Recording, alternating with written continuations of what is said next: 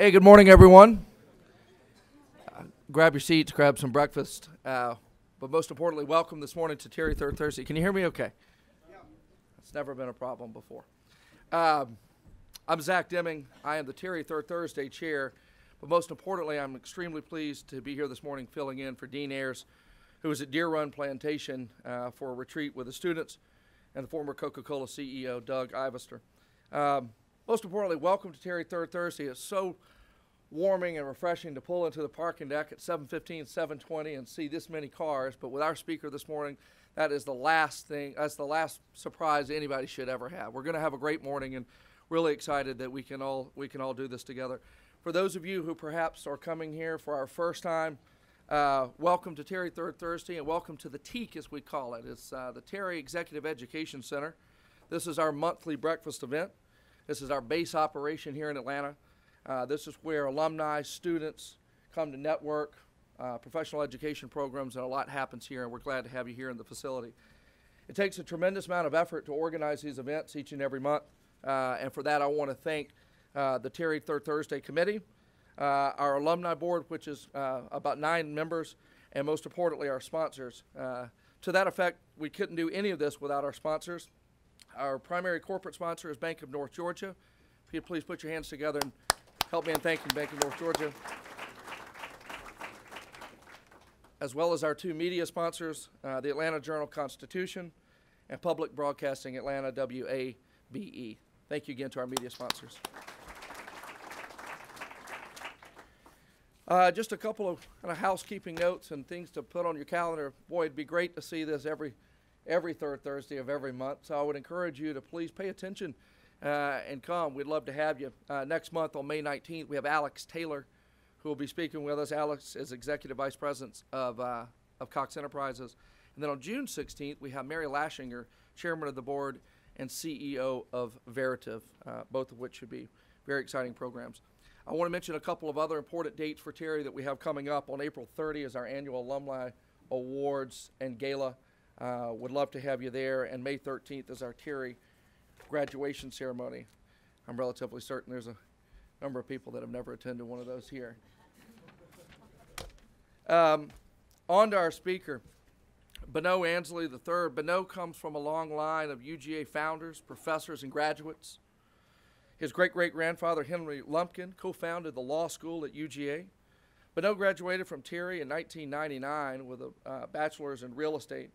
Throughout his 15-year career as a real estate broker, developer, and investor, Bonneau Ansley's company has made the Bulldog 100 3 times, rankings number 3, 4, and 22 respectively. Built upon a foundation of marketing and branding, Bonneau's boutique firms specialize in luxury residential real estate. A proud Bulldog, Bonneau has the unique distinction of being named one of the top realtors in the country. He's brokered or developed over $1 billion in his career. And last year alone, he personally sold an impressive $170 million in residential real estate. He also owns a thriving construction company, and he's a partner in at least a dozen other businesses throughout the state.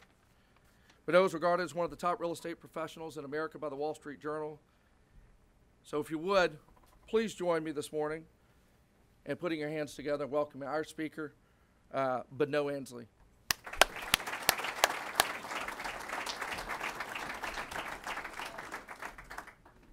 Good morning, guys. Question to ask. Is the life you're living the same life that wants to live inside you? Think about that for a minute. Is the life you're living today the same life that you want to live? If you analyze a snapshot of my life from kindergarten through the end of high school, one conclusion would jump off the page. I wasn't going to be a nuclear scientist. I wasn't going to be an accountant. I wasn't going to be a doctor or lawyer. That just wasn't in the cards for me. I went to every school in Atlanta. By 7th grade, I was already at boarding school. In fact, I spent most of my time in grade school selling my teachers not to flunk me, selling my way out of trouble.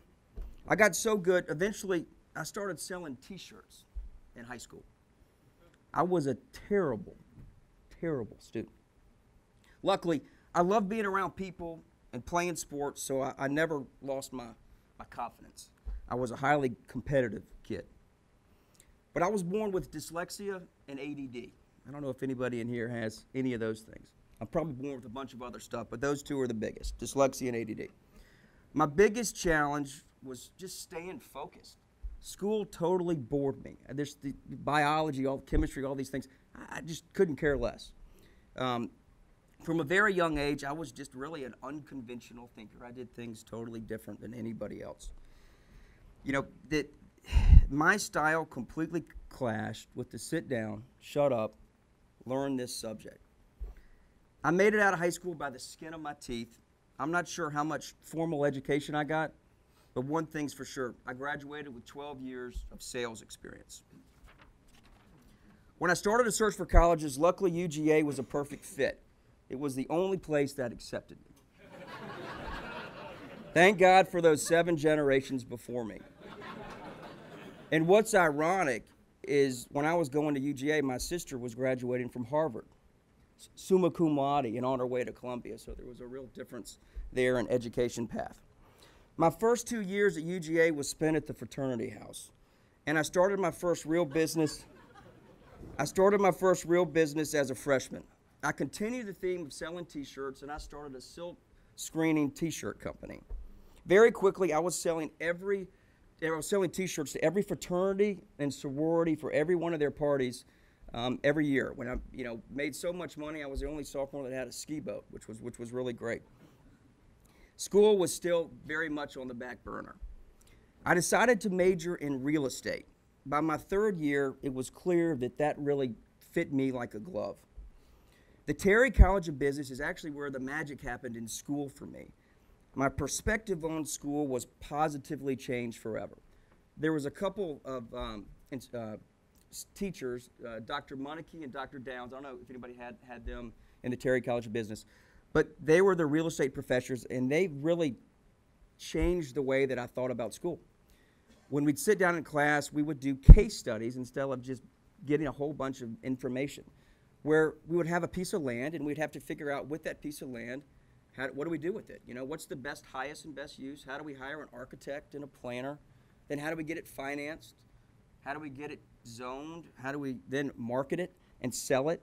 So all these different pieces for my ADD really was great because there were so many different pieces of the puzzle. So finally that clicked. I was naturally drawn to the challenge of juggling all those pieces. Being ADD, it was really hard for me to focus, as I told you, but taking classes that I enjoyed really had the light bulb go off for me, and I actually became hyper-focused. So when you're ADD, you're all over the place, but when you really want to do something, you can actually really hyper-focus on it. So that was really good for me. I can't believe it, but I actually graduated Terry College of Business with a 3.7 GPA, which was just unbelievable. I built my first house as a senior in college. I made $71,000, which was a ton of money, and I just loved it, and I had the bug, and I was going to be a real estate mogul, and I never was going to look back. Over the next 30 minutes, I'm going to share how I followed 3 simple steps and built 2 of the leading residential real estate companies in Atlanta. One is a brokerage company, and one is a construction company. I hope that you will hear at least one idea that you can immediately pass on in your life or in your business. Let me start off with the Cliff Note version of my story. As you will see, I never really order off the menu. I have a hard time choosing the available options. I didn't take the conventional route when I graduated from college.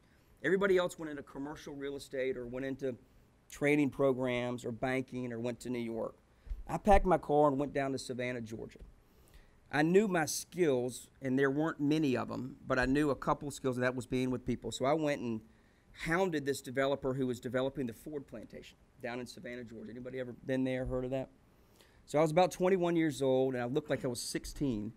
And I said, Mr. Developer, please hire me. You don't have to pay me anything. Only pay me if I sell something, sell a lot. It's commission-based. So he took a chance on me and hired me. After a year, I sold $20 million worth of lots as a 21-year-old, which was great. I outsold all the other guys that had been there for 5 and 10 years, and I really I loved it. I learned how to, take somebody that was going down I-95 to Florida to go buy a piece of property. They'd see our billboard, and they'd pop in. And I'd usually have about 4 hours to sell them. I'd get them in my car. I'd have to sell them a dream of what they could build on this lot, and then how they were going to be a better golfer and how they were going to learn how to fish and, selling the dream. And I was really good at selling this dream. And I'd have to get people to sign the contract before they got in their car and drove down to Florida. And I also had to make sure they didn't get bit by any mosquitoes while they were there. So I did that, and I loved it. Every time I'd sell a lot, I'd actually introduce them to a builder to go build their dream house on their lot. And this guy was making all this big money building these houses for them on the lots that I would sell. About this time, there was a development that was on the horizon called Palmetto Bluff in South Carolina. It was 22,000-acre, beautiful development, high and dry marina, Jack Nicklaus golf course right on the May River. And they had this plan of the beautiful Auberge Hotel. I went in there, this time I was about 24 years old, and I luckily got a meeting with the head developers, and I said, hey, look, I want to be able, with my builder, we formed a company, which we hadn't at that time, but we formed a company, and we want to buy all this property around this proposed hotel. Luckily, I don't know how we did it, but we structured a way to buy it without putting a whole bunch of money down, and we built over $100 million worth of homes in about 5 years, which was incredible. The market was absolutely on fire. We had partnered with some great architects to have a phenomenal plan, and we built some really, really great-looking houses, and they were just selling like crazy. So we sold $100 million worth of property. Things were just couldn't be better.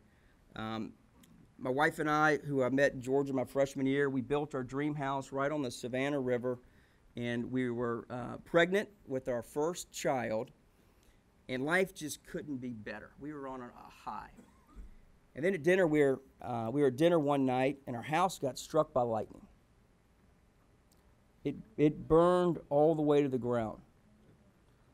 We were 3 or 4 weeks away from having our first kid.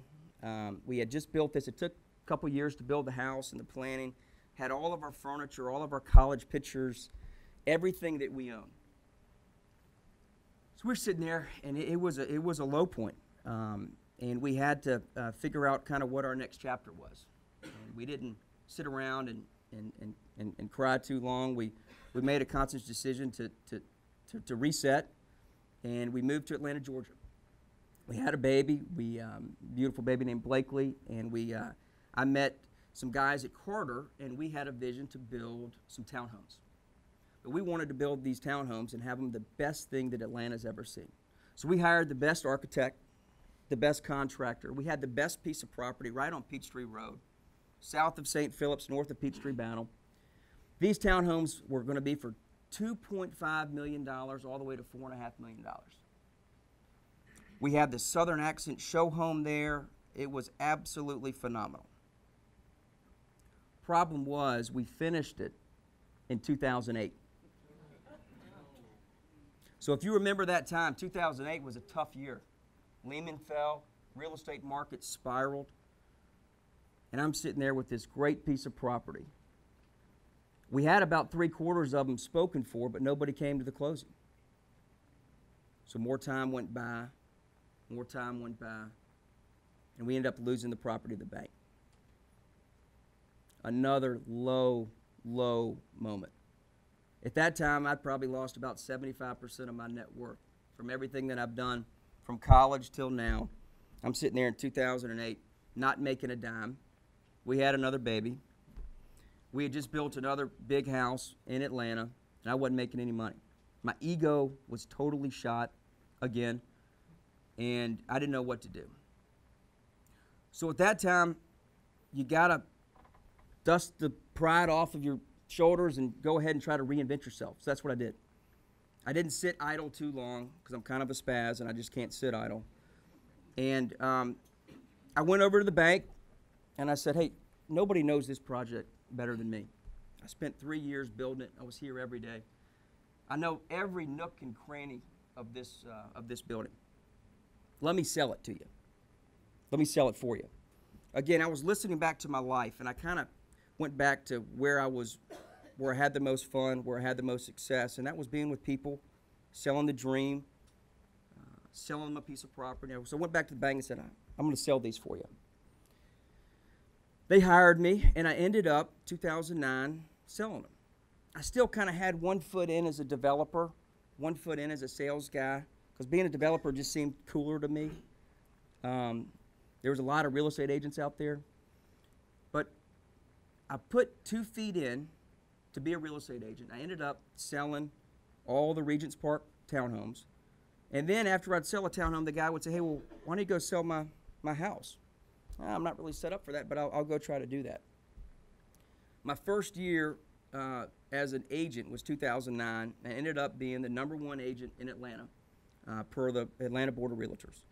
So I started strong, even though that was a down year for residential real estate. But I ended up #1, and from there I ended up saying I'm going to be a real estate agent. So I started with Harry Norman Realtors, and every time I'd get so busy that I couldn't handle it, I'd hire somebody.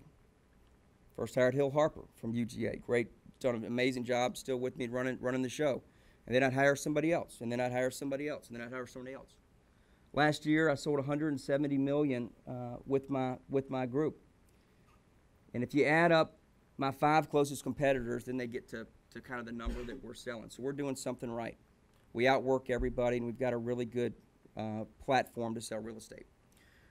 We got so good that we left Harry Norman, bought a building on the Beltline, and started our own business. It's called Ansley Atlanta Real Estate, and that's where we are today. We've just hired a broker, a guy that started the condo store, and he's going to focus on running our business as broker and president, which lets me sell, because that's what I'm best at. You know, if I again listen to my life, where am I most happy? Where does my skill set is the strongest? And that's out being in front of people. Probably not running a business, but I can think about the business, but I want to have somebody else start it. Since graduating, Terry, as you can see, I've had a lot of twists and turns and reinventions.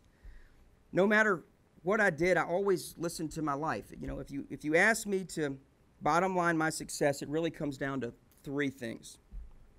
Discover your uniqueness. Create a reputable brand, and then leverage the hell out of that brand that you created.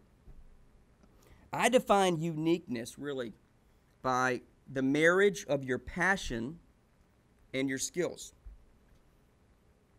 The key to being unique is to find the one thing that you do better than anybody else. If you chase 2 rabbits, you will not catch either one. Think about that. If you chase 2 rabbits, you will not catch either one. So focus on one. Focus on your one thing and do it better than anybody else. Again, as y'all know, I don't have many skills, right? But I am good at being with people and trying to sell them a vision. I sold my wife to marry me. I mean, I've done a lot of selling. I've done a lot of selling through my life, and that's all I got. So I put myself in a position to be successful, you know? I didn't pick my one thing to be a professional golfer, you know, even though I'd like to do that, but I don't have the strength, the size, whatever, the natural skill to be successful in that.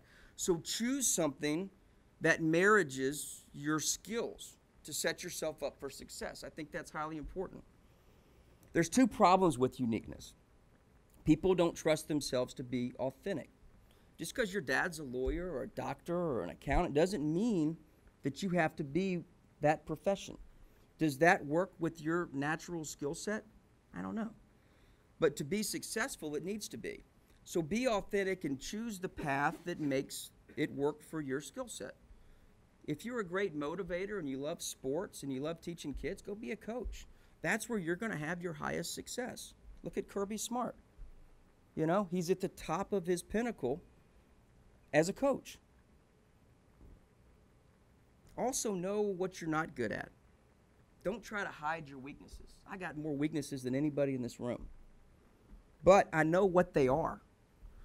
I was at a listing appointment several years ago, and I was going to list this guy's house. And I went through my listing appointment. And I do everything that I do, tell him how great I am, and I can sell the house faster than anybody. He called me and said, hey, you know, come have lunch with me tomorrow. I said, all right, that's kind of weird. You know, I usually just go ahead and get it signed up. Well, I got to have lunch with this guy. But I'll go have lunch with him. So I ended up going to have lunch with him. He said, hey, you know, you did really great in your listing presentation, but you missed one whole quadrant of my brain. I'm like, what's this guy talking about? You know, he asked me what his house was worth, and I said, your house is worth $800,000. And he said, why? I go, well, just because it is. You know, I know what every house is worth in this neighborhood, and your house is worth $800,000. So that's what it is, you know, trust me. He didn't want to trust me. He has an analytical brain. And if you look at this thing here, on the left side of your brain, there's logical, analytical, quantitative. I don't have any of that at all. So know your weaknesses. And he showed me what my weakness was. He ended up signing a contract with me. But from there on out, I became a better listing agent because now I had a completed listing presentation where I'd hit somebody's emotion. I'd hit somebody that they could trust me. And then I backed it up with a bunch of data that I get Hill to do for me that shows about square footage and what it's worth and why it's worth this and all this other stuff. And that's what really makes it better. So know your weaknesses. I think that's really important. And then backfill your weaknesses with really qualified people who are very, very strong in those places. I've done that a lot. Once you identify your uniqueness, your passion, what you're going to be good at, then you got to kind of use it. You got to go and make a brand. You got to go share the brand with the world and go do it better than anybody. In 2010, after I took over the sales over at Regents Park and started selling, I literally became my brand. And I know my friends know that, but I did everything but get a tattoo on my forehead that says, I sell real estate. I wanted everybody in the world to know that I sold real estate. I also wanted to know that I was really good at it. So I hired PR people. I'm always in the magazine and stuff because you got to put it out there if you're going to do it. So go all in with whatever you're going to do or you're not going to be successful. I brand everything. I give hats away. I give shirts away, balls, anything you name it. It's got Ansley Atlanta on it. It's all over town, hopefully. So I brand everything. Once you decide on your brand, you got to find the right name and image and start planting those seeds. So my seeds are my real estate signs. I plant these seeds, I plant these signs everywhere, and they're always, hopefully, usually in front of really expensive houses. That makes my signs with luxury, you know, and being in front of these beautiful houses makes other people want to have their sign or my sign in front of their houses. It's kind of like gravity. And then when you have companies moving to town, Home Depot, Invesco, they want to work with somebody that specializes in the high-end market. So I've set myself up to have this luxury market. A couple times we use our brand and pair it with other brands, just like I had a $5 million house a couple weeks ago. And, oh, let's go back to that one. Y'all know who those people are? Nene Leaks, I think her name is. Housewives of Atlanta. I'm on TV every now and then selling them property. It's somewhat embarrassing, but it's somewhat fun because it gets the brand out there that, hey, I'm showing up, I'm selling, and I'm the guy on TV selling them property. So that is fun. Okay, next, please. Thank you. So I paired with Ferrari of Atlanta. A really, really great brand is Ferrari. That just smells luxury, right? So I had this $5 million house, and I wanted to make a splash with this new listing. So I had Ferrari of Atlanta come out and bring all these new Ferraris, and we had my clients and their clients, and I invited this surgeon group out of Piedmont to come over and test drive these Ferraris. It's pretty cool because you know if you're on the Ferrari list or on the surgeon list, you've got money to maybe buy a big house. So they were test driving these Ferraris, and then we had refreshments inside so they would stumble into the house and be able to see this house, and we got some good interest on it. We did the same thing on Derek Lowe's house. Y'all remember Derek Lowe, who's a great pitcher for the Braves? Well, one of the best things that ever happened to me is he got traded because I got to list his house, and he got traded really quickly. So we took all of his furniture out of the house. I'm going, God, how am I going to sell this house for $3.5 million without any furniture? So I called an art gallery, and we put a couple $1 million worth of art in the vacant house. We invited all their clients who bought art over $10,000, all my high-end clients, and anybody else I could think of that was rich. And we had an art party. Somebody that came from their list to look at art stumbled into the house and bought the house. They weren't even in the market for it. So pairing your brand with other luxury brands, you never know what's going to happen. My point is, if you put the time and effort into building your brand and fully immerse yourself into that brand, unbelievable opportunities will follow. As I can tell you, I strongly believe in the purpose of creating a strong brand. But you got to leverage it. You got to just leverage it like crazy. Don't have blinders on. I don't have blinders on when I wake up in the morning and say, I'm just going to sell houses today. Sell houses, sell houses, sell houses. Like a horse running down the track. Take those blinders off because you never know how you're going to be able to pair your brand to do other things. One thing we did a year ago or so is we partnered and started a company to build houses. You know, if I'm selling 200 houses a year, at least half of those people have a construction need. So I was just giving that to other builders. So I went to the 800-pound gorilla in town, a guy named Ansley Hewett, who's got a great reputation, builds about 100 houses a year, and we started a home building company. He didn't build any custom homes. He's always doing lifestyle developments. So we paired my brand with his brand and created Ansley Hewett Custom Homes. This year, we'll probably do $25 million worth of construction volume, which is pretty good for a year-old company. We should be able to grow that to do 40 or 50 million over the next few years a year, and we symbolize building high-end luxury homes, and that's been a great thing. But you can't stop there. You know, I get to sell a lot of expensive houses, and I really get to meet people that I wouldn't know otherwise, and I always ask them, you know, God, what's your uniqueness? You know, what's your deal? How are you buying this $3 million house? And I get their story, and over the last 5 years, I've invested in dozens of my clients' ventures. I'm in bowling alleys. I'm in men's clothing stores. I'm in HVAC companies. I'm in a company called Roadie. I've even been an executive producer for a surfing documentary, which I don't recommend. One of my favorite investments is a company called Rubicon Global, and I've got some friends and clients that started that company there.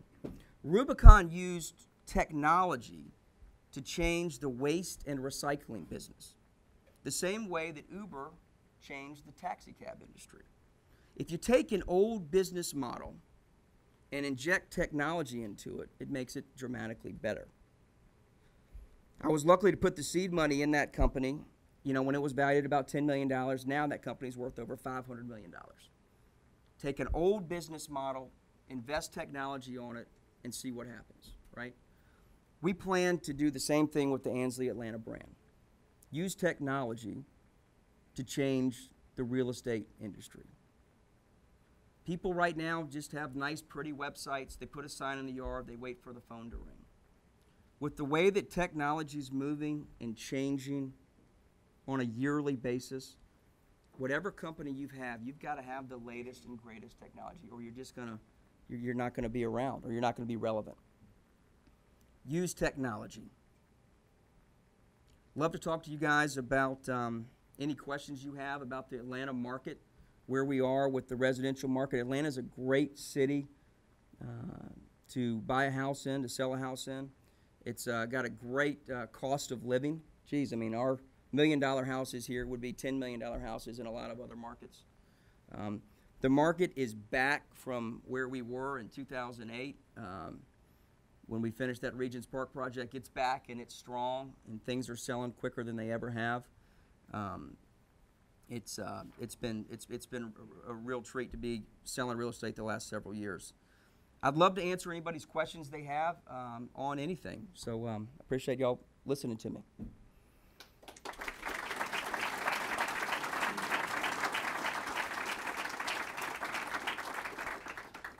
If you've got a question, please just raise your hand. There's microphones. We're going to do a podcast of this, and there are microphones circulate the room so everybody can hear.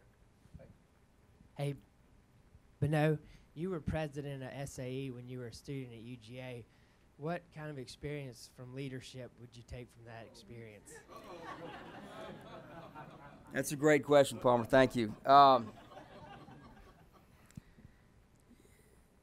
That was a balance between trying to be cool and then trying to not get kicked off campus.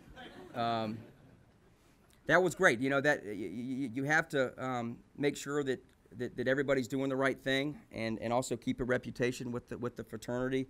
And that was a great thing. That was a great thing that I did, and I was fortunate enough to be elected to do that. I also loved that because I got to stay involved and actually become very good friends with the younger grades that were coming through, the freshmen and the sophomores. And some seniors, you know, just kind of didn't know those guys, and I got to know them, and I still sell them houses and are friends with them now. So that was a great thing for me.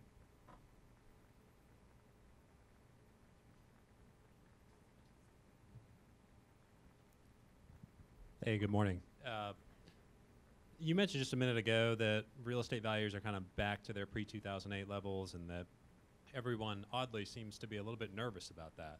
Is there something that's different about today's market than perhaps what it was previously? Is it the underwriting standards that have kind of helped support the market, or kind of where are we today? The market's really, really good. So that makes people think, are we in another bubble? Are we about to go back down? The answer is no. The reason why is 2008, 2009, 2010, even a little bit of 2011, nobody was buying any real estate. So right now there's a pent-up demand. All those people during that time, their families grew.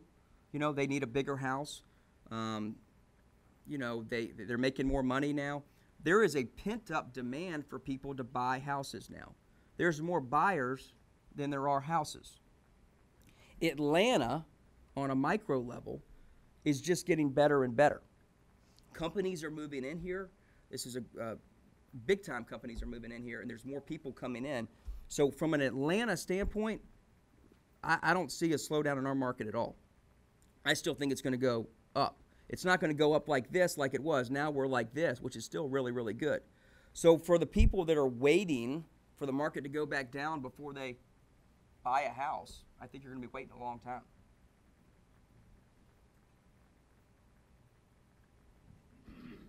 Been a thing.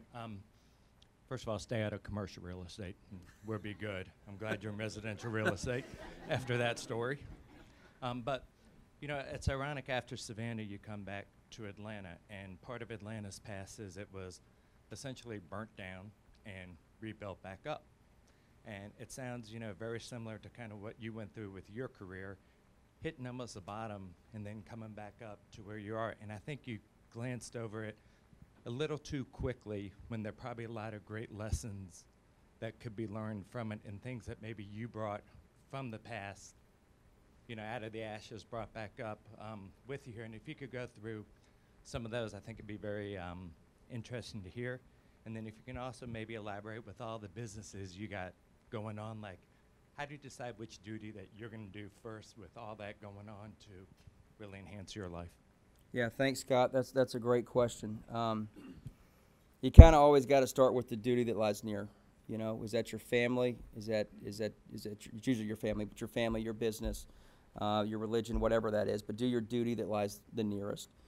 And from that, you know, we touched on, you know, the crash in 08, and there's probably a lot of real estate guys in here. That was a really tough time, and I could have had my whole speech talk about that crash and what some people did with that, losing money and losing careers and losing, you know, or what some other people did.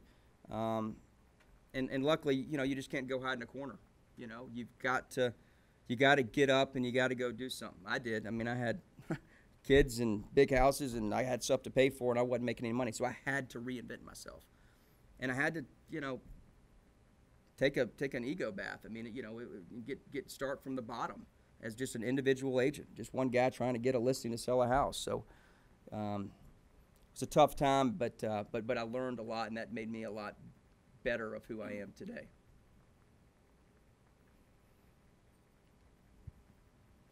Hi.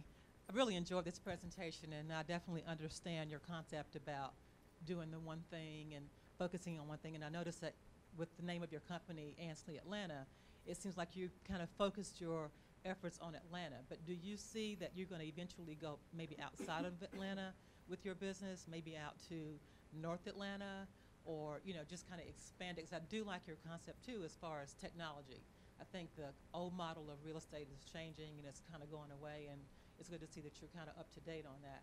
So do you see that you're going to eventually go outside of Atlanta with your business, or are you just going to focus mostly on this in-town market?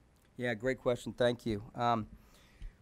You know, our 24-month goal is to be a continual leader in the Atlanta market by selling about $1 billion a year from the brokerage side. But our motto is we want to be a one-stop shop for our clients. That's why we brought in the construction side. And there might be some other sides we'll bring in as it relates to that. But we also want to go where our clients go. So, you know, I can see in the future for us having a Ansley Coastal, an Ansley Mountain, Ansley Savannah. We've got some stuff in the works as it relates to that. And the home building company will follow in those places as well. Because as the brokerage company grows, of course, the construction company will follow. So thank you.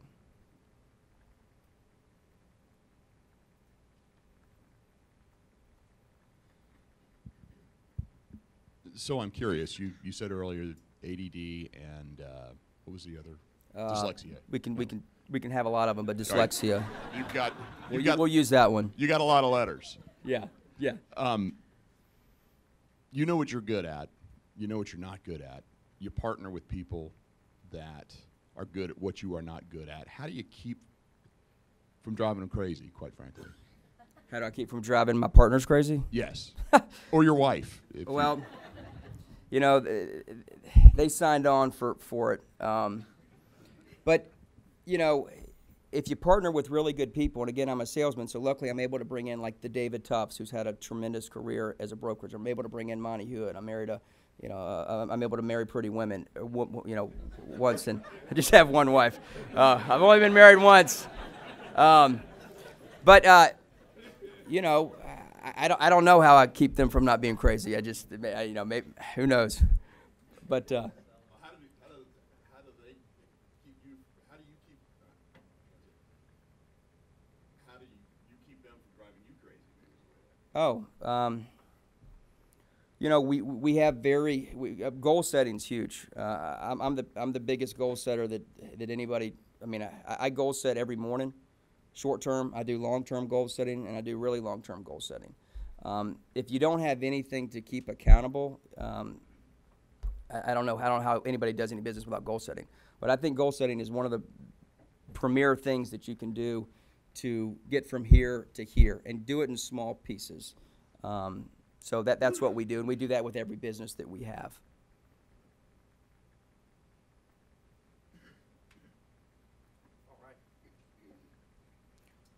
So, guys, thank you so much. I really appreciate it, and hope everybody had a good morning.